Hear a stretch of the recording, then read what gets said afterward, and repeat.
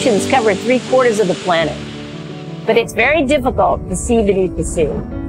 We haven't been able to understand where the highly migratory species go. The bluefins, the sharks. These are the animals that are really important to the ecosystems in the ocean. So to better understand where they go and to understand the spatial use of habitat that's required to protect them, we really need to figure out how to follow them beneath the sea.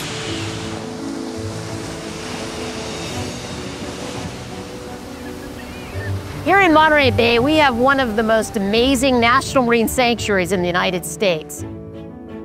It's a place that's bigger than Yellowstone and Yosemite, and it has ecosystems as vibrant as Yellowstone. And instead of bisons and wolves, we've got white sharks and the largest mammals on the planet, the blue whales, the humpbacks, bluefin tuna, and a variety of other mammals such as otters and sea lions. We've got this coastal upwelling that's serving up nutrients and anchovy, and all of that then creates a restaurant for all of those animals to gather calories for a short period of time. It's one of the richest biological places on the planet.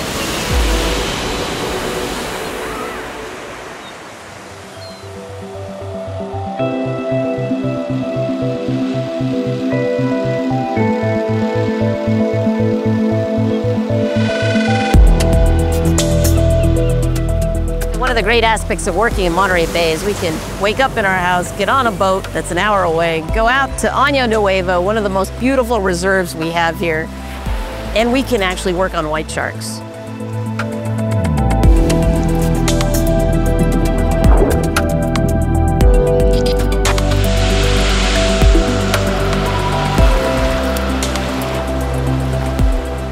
Yeah, who's got the top shot camera? I'm going. So we just got here, just in front of the amphitheater, and we have a shark just swimming towards our bag lady decoy just now. We're running a bait and switch. We have a scent on the boat that attracts the shark. It's a piece of whale, a small piece of elephant seal. We then have a decoy that's cut out in the shape of an elephant seal or a sea lion. And so what we're trying to do is attract a shark in to the boat and then have them pick up the decoy that's out on a fishing line.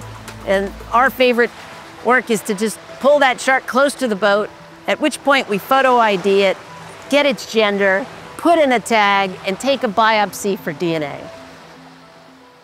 So the challenging thing about white sharks is they're really big, and also they're gill breathers. So they're a fish. They're not a marine mammal. Marine mammals come up to the surface to breathe, so they're a lot easier to find. White sharks don't need to come up to the surface, so we need to use unique technologies to find them, to record their presence, to track their movements.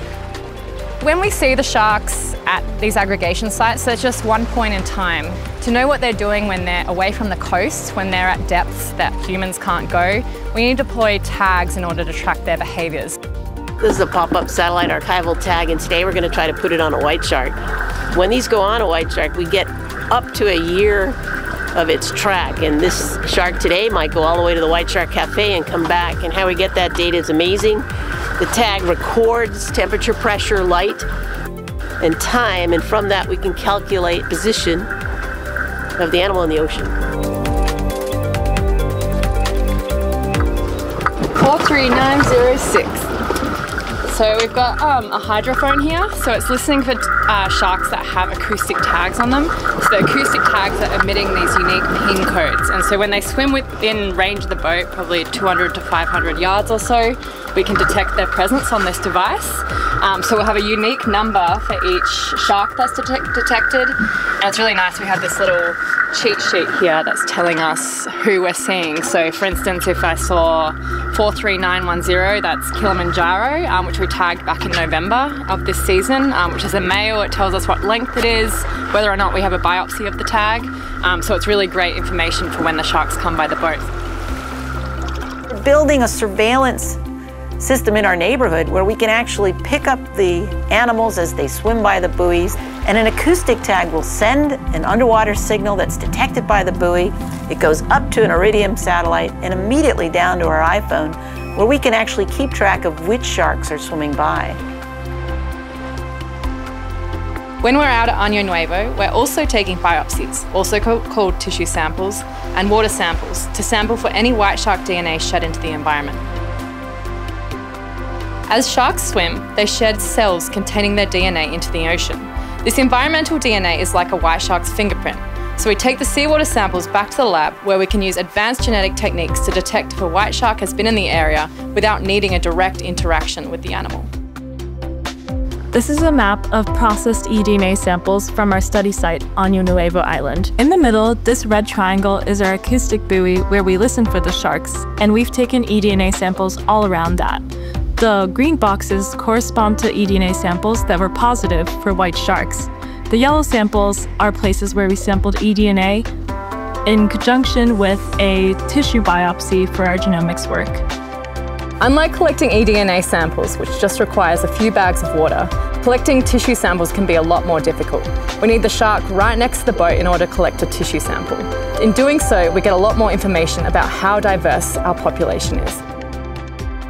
So we've had preliminary results from our genomic studies of the white sharks in Año Nuevo, and from that we know that the genetic diversity is actually very low in this population, which means that there's fewer adults, mature adults, than we would like in the white shark population. And that has implications because if we don't have a healthy pool of mature adults, then that population is not going to be very resilient to environmental pressures and changes and to population declines. The really great thing about white sharks is that we can uniquely identify them using their dorsal fins. Each dorsal fin is basically like a fingerprint. It has nicks and notches that allow us to uniquely identify the individuals. So when they swim by the boat, we have a GoPro underwater, we film them and we capture that dorsal fin. When we get back to the lab, we can crop that image, see that dorsal fin, and then match it against the other dorsal fins seen that day so we can see how many individuals we've seen and even match those images to those historically collected. Oh my God, Gigi's here! Woo! Gigi's back! So all of our sharks, we get to know. And if they've come back many, many times, we get to know them quite well. And one of my favorite sharks is Gigi. She's a big female, and she showed up one afternoon beneath the boat, and none of us knew she was there. And when we looked over the side and saw this large white shark, you know, at the time over 4,000 pounds, it really was stunning to see her.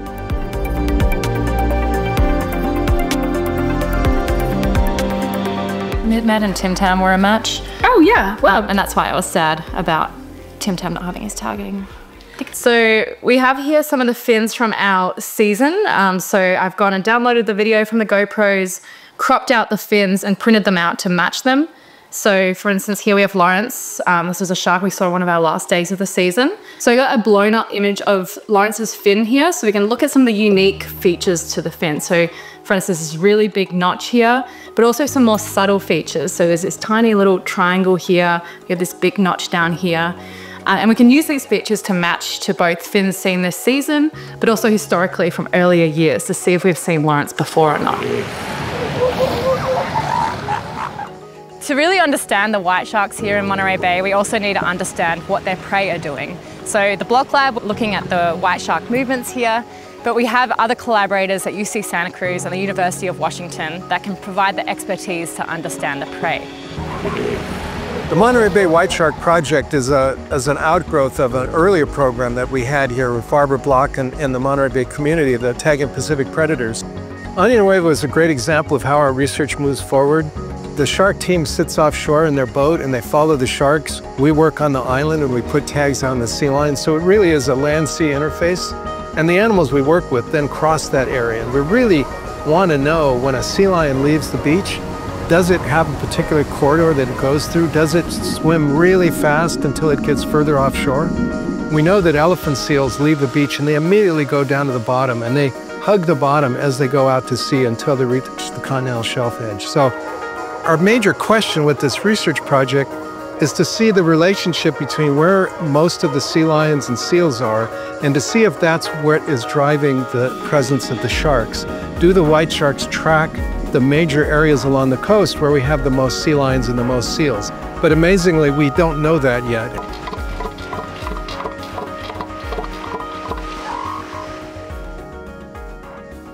This is one of the tags we use. It's a satellite-linked tracking device. It has a GPS tag that gives us very accurate locations. We use it on both northern elephant seals and California sea lions, and you can see really different patterns. The sea lions are staying close to shore, moving up and down California, some of them going down to Baja, and elephant seals go way out to sea. So for the shark program, we're really focusing on the sea lions because they stay coastal. The elephant seals are really only coming in contact with the sharks when they're migrating to and from Año Nuevo, which is really a relatively short period of time. The sea lions, on the other hand, are really moving up and down the coast and spending all of their time in the same areas where the sharks are.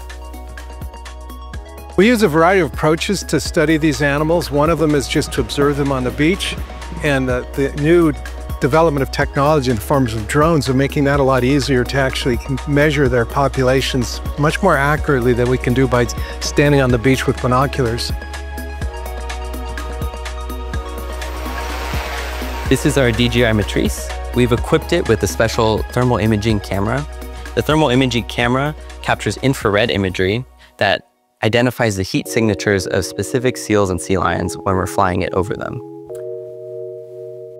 One of the exciting things about this technology is that we can pre-program optimized routes using a map over the rookery. And so before even going out in the field, we know that we're going to get full coverage of the rookery, and we have really repeatable surveys that we can do every month. We're getting ready to fly one of our sites here, Lobos Rock, which is at Garrapatta State Park, and it's a pretty unique site in that it's offshore. And so historically, these are really tough sites to get at. Usually you have to get them with a boat or an airplane.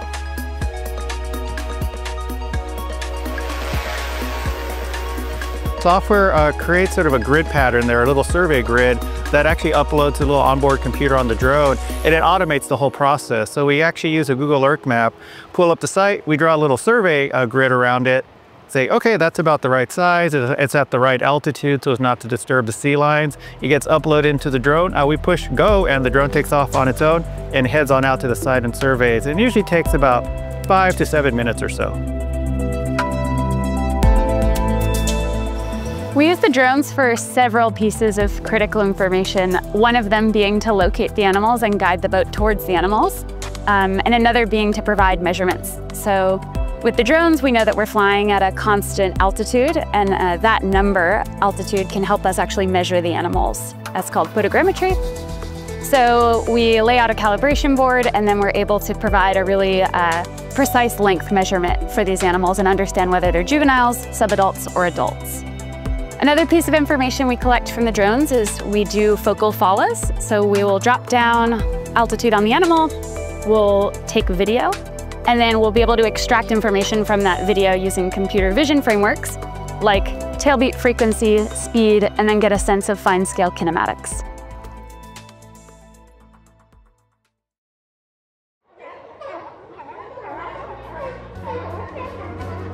Over the past 30 years, we've done a tremendous job learning about where white sharks are along North American shores and building in protections that help preserve these populations. Once they migrate offshore, however, they're exposed to international fisheries. And we're thinking about what level of international protection is required to ensure these sharks have a future in our ecosystem in Monterey Bay.